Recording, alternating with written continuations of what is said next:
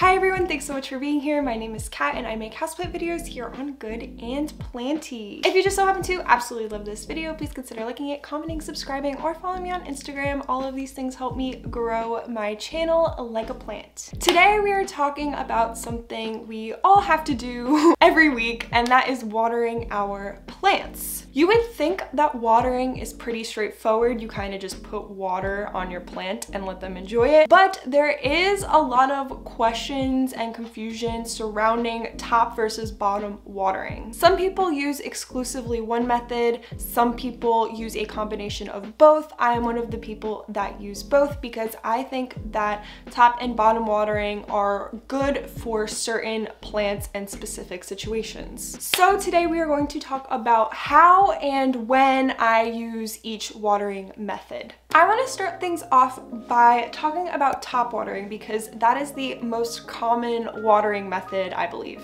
Top watering is definitely my go-to method for the majority of my houseplants. There's a couple different reasons why it is sort of my default watering method. First and foremost, I really like that it allows the water to fully flush through the soil, and that is helpful for a couple different reasons, but I specifically like it because I tend to top dress my plants, which is when you put kind of like a fresh layer of soil and maybe worm castings on the top of your soil, kind of like replenish some nutrients and breathe new life into an old potted plant. When you are top watering, it kind of helps cement and I don't know, bring together all of those new amendments that you are adding to the pot. I also like it because it really mimics nature. Rain is top-down watering, so of course that's nice. We're always trying to mimic the outside environments in our home. And I really like that if you top down water, it gives you an opportunity to sort of wash off the leaves a little bit, and it's not as effective as really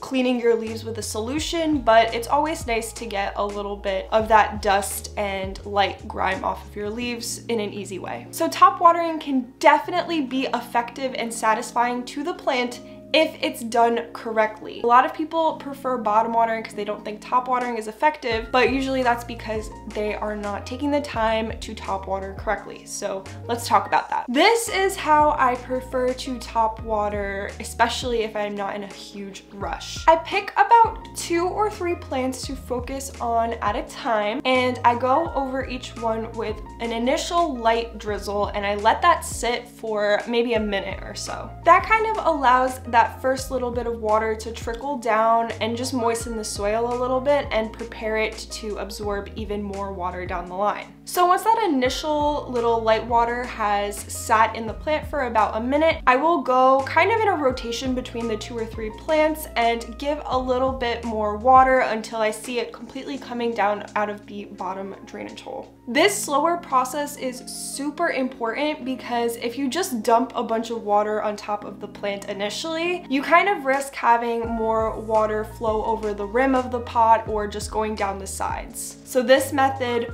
really lets you have the soil fully absorb all of the water that you are putting into the pot, and it will come out of the drainage hole slower, so you know that you're doing a good job. After I see the water coming out of the drainage hole in the bottom and the saucer is filling up, I will go ahead and dump out any excess water and my plants are done. I personally love this method because it is fast, it is easy, it is pretty clean if you're being careful, and that kind of like slow method and really focusing on each plant kind of is soothing and really lets you connect with your plants for a moment. So that's a little bit of like a sappy bonus, but it is definitely a bonus of top watering in my opinion. Okay, so now let's talk about bottom watering. Before we jump into bottom watering, what is bottom watering? So if you are not sure, if you are new to bottom watering, all that essentially means is that you are watering from the bottom. I'm gonna go over exactly how I bottom water in just a few minutes, but I do wanna give you a general idea that it is when you put a plant in basically a small body of water and allow the soil to kind of get moist, and then the plant can suck up whatever water it wants from that little thing of water. It'll make more sense in just a second. So bottom watering as opposed to top watering is useful for very specific plants and situations is what I've kind of figured out, at least for myself. I'm gonna list off a couple of these specific examples. So there are kind of a few because they are sort of like one-offs, but just bear with me and it'll make sense. So my first example of a plant that I would go ahead and bottom water is a plant with fuzzy leaves. The most like common example I can think of are begonias. I will specifically mention that I do not water my philodendron micans. For some reason, they're fine. I think they're a little bit less hairy than some of my begonias and stuff like that. It is important to bottom water these plants because you want to avoid having any moisture lock into the hairs of those leaves. Once moisture gets trapped in there, you are absolutely promoting bacteria growth, and that to you will look like crispy leaves, which nobody really wants. I also really enjoy bottom watering peperomia. This is kind of a personal preference as far as I know, and that's because I've had a lot of issues with peperomias uprooting. They kind of grow in like very bushy crowns and they have very fragile root systems. So I found that when I was top watering them, it would kind of push away soil from the base of the plant and then they would sort of topple over. I've found it a lot easier to bottom water peperomias, and it also kind of regulates the amount of moisture the roots are getting, which is important because they are very, very susceptible to root rot. So I definitely recommend bottom watering your peperomias. I also bottom water if a plant is in very compacted or old soil. That is because if you are to top water a plant like that, it will most likely just run off of the sides, because when soil compacts, it kind of moves away from the edge of the pot and you can just have kind of like a waterfall effect. The middle of that soil where the roots are not going to get any water. So you might think that you are watering that plant when in reality you are sort of just like moistening the outside of that root ball. The best way to handle those situations is to go ahead and bottom water that plant, then take something like a chopstick or a maybe not a butter knife, and just like aerate the soil a little bit, break it up, and then in the future you can go ahead and top water. And the last sort of bottom watering situation I'll talk about is if a plant is in a pot that is about like 3 or 2.5 inches and smaller, I find it a lot easier to bottom water them. It's just like a lot cleaner and easier to bottom water those plants, take my word for it. If you try to top water them, you'll probably have a lot of runoff and you'll be sitting there trying to kind of incrementally water it for quite some time. So those are sort of the specific situations where I will make a mental note to myself that that plant is going in the bottom watering section of my routine. Now let's talk about how to actually go about bottom watering. All you really need is some sort of bin and you will fill that up with water. This can be a cash post situation, I think I'm saying that correctly, or just any sort of container that can hold water. I have kind of a combination of cash posts I fill with water. My dog is crying. You wanna hang out for a little? Back to the camera.